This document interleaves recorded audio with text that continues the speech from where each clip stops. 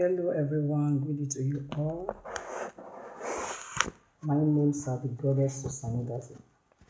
Today I want to bring the word of God to you, the word of repentance, the word of peace, the word of hope.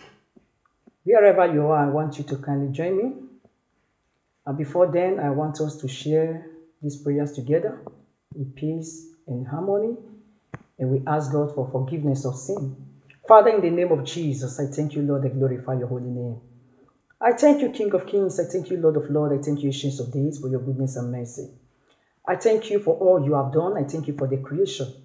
I thank you for the day, for the night. My Lord and my God in heaven, in any way we have sinned against you, please have mercy upon us. My Father, my God in heaven, as I'm about to share your word now, I have no power of my own. I have no word of my own. I invite the Holy Spirit to dwell in me now, to relate your word to me so that I can relate your word to your people. May you incline a clean ear and a clean mind unto your people this hour in the mighty name of Jesus. Thank you, Father. Thank you, Son. Thank you, Holy Spirit. In Jesus' mighty name we have prayed. Amen. Yes, I welcome you once again, my brothers and my sisters. So today, I will be taking my Bible verse. Today I title my topic, A Message for the Nation. Repent and be a responsible person in the land that the Lord has given to you. So I will be taking my Bible verse from the book of Isaiah 34, 1 to 17. So please open to the book of Isaiah 34, 1 to 17. Thank you, Lord. So, it reads, it says, "Come here and listen, O nation of the earth. Let the world and everything in it hear my word. The Lord said, come here and listen, O nation of the earth." Mean each and every one should come near and listen to what the Lord has for the people. He said, let the world and everything in it hear my word. You know, let the world and everything in it hear my words. Mean every inhabitant, both birds, snakes, everything that the Lord has created that is of good and for human consumption. The Lord said these things should open their ear, including the human. They should open their ear because he has something important to say to us. Now, he said, for the Lord is enraged against the nation. His fury is against all their army. He will completely destroy them, dooming them to slaughter. Their death will be left unburied, and the strength of rotting bodies will fill the land. May the Lord help us in Jesus' name. My brethren, the Lord is sending a message across. I don't know what you are doing right now, but the Lord said I should tell you to repent from your sin. He said the end is near. He said in his throne he is very angry. He's angry with the nation. He's angry with the people. He does not like what they are doing. For his own people have forsaken. Now they go out there doing all manner of things. And at the end of the day, they decide and conclude that there is nothing, you know. God is not going to hold them ransom. I'm here to tell you that you should repent. Repent and be a responsible person in the land that the Lord has given to you. Failing to do so, the Lord said you will die. If you fail to repent now, he said you will die. Not just you will just die just like that, but sickness and all manner of diseases curse upon you and your entire generation. He said, doom is unto those that rebel against me. He said, those that rejected me now, I will reject them in their own time. For I call them now to listen to my word. But they said no. What is in their mind is what they are going to use to do anything that they feel like doing. As long as they are happy in doing it, they don't care. But the Lord said, this message is for you. You should repent in every evil thing that you are doing right now. Repent from it. Because at the end of the day, Destruction is upon your household. May the Lord help us in Jesus' name. Amen. Now, he said the mountain will flow with their blood. Now verse 4 says, the heavens above will melt away, and they disappear like a rolling uproar, like withered leaves from a grapevine, or shrivelled figs from a fig tree. You see, the Lord said the time his wrath will descend upon the nation. After sending this warning, and he will see if the nation will repent. But if they fail to repent, he said he's going to release his anger. That even the trees, they will wither away.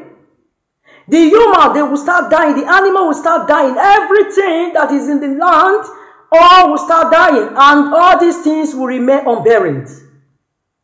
Now the question is, are we going to wait for the wrath of God upon us? No. Because the wrath of God comes with fire. And no one of us will be able to accommodate it.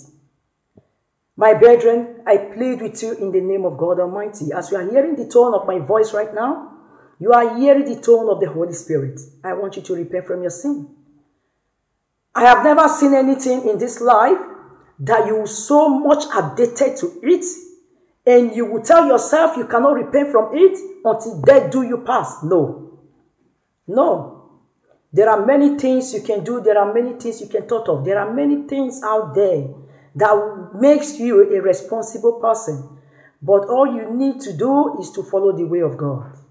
Follow the instruction of God and follow the direction of God. And then God will lead you through. May the Lord help us in Jesus' name. Amen.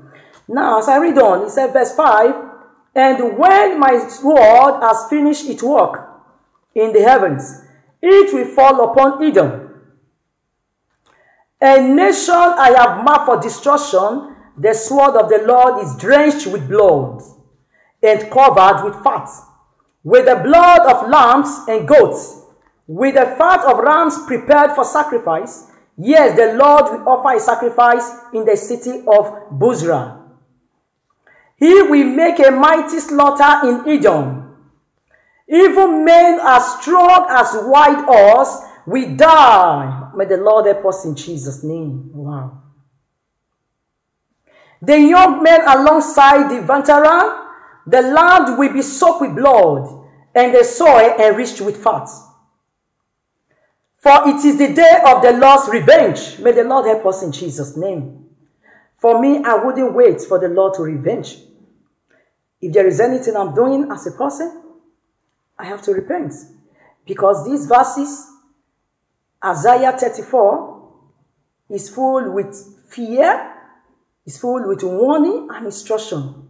And I can see the anger of God speaking from the mind, for the mind that is so angry. You know, the mind of God is so angry. God is so angry with the nation now. I pray that his anger will never meet us. If only we heed to his instruction now and repent. If only we do away with sin. If only we obey the 10 commandments, which says, love your neighbor as yourself. The Lord said we should stop using our mouth to destroy one another. Because each and every one we were created in the image and likeness of God. So who are you to destroy your neighbor? Who are you to condemn that man out there? Who are you to say all manner of things against one another? Who are you to curse an image of God? My brothers and my sisters, if you are in this shoe condemning people about, and you feel that nothing is happening, you know, no one will hold you responsible. The Lord said I should tell you that your time is up. He said that you repent or you will die. That is the word of God for you now. Repent from your sin and change to a new man. Stop slandering people. Stop destroying people's image. Stop blaspheming people's image. You have the right. The life of people are not in your hands. Everyone in this life has their own cross to carry. And at the end of the day, we all have our own word to give to God. The Lord said he's angry with the nation.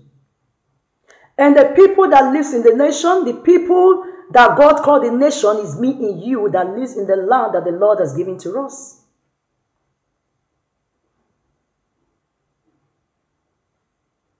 May the Lord help us in Jesus' name. I pray as each and every one is hearing the tone of my voice this hour, we will not only hear this word, but I pray that this word will register in our hearts and we will repent from our sin. We will repent from our sin. Now, and the Lord said, thou shalt not judge. Who are you to judge your friend? Who are you to judge your father? Who are you to judge your mother? Who are you to judge your daughter or your son? Who are you to judge your neighbor? Who are you? Because the Lord said, anything that you said out from your mouth against one another, that same word will be used against you. He said, any measurement that you use to measure your neighbor, that same measurement will be used against you. So, my brothers and my sisters, we are already in the end time. We need to be careful with the way we use our tongue. Because the Lord said in his word that life and death is in the tongue. So, how you use it depends if you will live long on the land or not. Because he said he will never hold no man responsible. Anything you do, he will hold you guilty of it. And there is no excuse. I pray may the Lord help us in Jesus' name. Amen. Now, he said, for it is the day of the Lord's revenge, the year when doom will be paid back for all he did to Israel. You see, we are already in the end time now. The Lord is sending this warning across. Those who have ear, let them hear. Those who said, no, I want to continue with my evil things. I want to continue with my evil ways, you know. I don't care what people say. I don't care what the preachers say. I don't care who this woman, the goddess OSANODAZIE, what she's saying or what she's talking about. I don't care how she looks. I don't care who sent her to preach this word. All I know, as long as I'm happy with the little thing I'm doing by destroying people's image, by doing all manner of things out there, by creating nuisance, you know, I don't care. My brothers and my sisters, the Lord said you care. He said you care. If you do not repent now, you will care later. Because he will personally destroy you. Especially after you have heard the warning and you do not want to repent and be a changed man and a changed woman out there. You still want to continue. You ignore this message. You still want to continue. He said at the end of the day, he will release his rod against you. May the Lord help us in Jesus' name. Amen. Now, verse 9 said, the stream of Edom will be filled with burning pitch. And the ground will be covered with fire. This judgment on Edom will never end. The smoke of it burning will rise forever. The land will be deserted from generation to generation. No one will live there anymore. Yeah, the Lord said where this judgment will take place, he said he's going to filter the wicked. The wicked people, he will take them to a particular place. So it is that place that he will render his judgment upon. May the Lord help us in Jesus' name. And he said his judgment will be forever. And these people will be consumed by fire. And the fire will continue to burn them forever. And that particular place will never be used anymore because judgment has already been taking place there. Now he said, no one will live there anymore. It will be haunted by the desert hole and the strews how? The great how and the raven. For God will measure that land carefully. He will measure it for shons and destruction. Now there is a particular place that the Lord wants to use as a place of judgment. Where with his infinite mercy, with his anger, he will take the wicked dead. And there he will build the house of judgment. And that's it. Meaning the Lord is about to select the sheep from the goats, the evil people from the good people. And the evil people will be in a place far away from the good ones. And there he will render his judgment there. And his judgment and his anger, he's coming with fire, everlasting fire. May the Lord help us in Jesus' name. Amen. Now, he said, it will be called the land of nothing, and all its nobles will soon be gone. Horns will overrule its palace. Nettles and whistle will grow in its forts. The rain will become a haunt for yakas and a home for horses. Desert animals will mingle there with hyenas. Their horns filling the night. Wild goats will blast at one another among the rains, and night creatures will come there to rest. There the herd will make her net and lay her eggs. She will hatch her young and cover them with her wings, and the bosom will come, each one with its male. Now the Lord said this particular place, when the Lord used the word horse here, these are bears that eat human flesh, dead human flesh. So the Lord said this particular place that the wicked will live, whereby he's going to use that place, he's going to use that land to destroy the wicked. He said he will release those holes, you know. He said those holes will be, you know, they will be laying eggs. They will be laying eggs and be feeding with these dead bodies. You see? This is really tough. This is really tough. May the Lord help us. Now, verse 16 says, search the book of the Lord and see what he will do. Not one of these birds and animals will be missing, and none will lack a male. For the Lord has promised this. His spirit will make it all come true. He has survived and divided the land, and decided and dealt it over to those creatures. They will possess it forever, from generation to generation. May the Lord help us in Jesus' name. My brothers and my sisters, in a nutshell,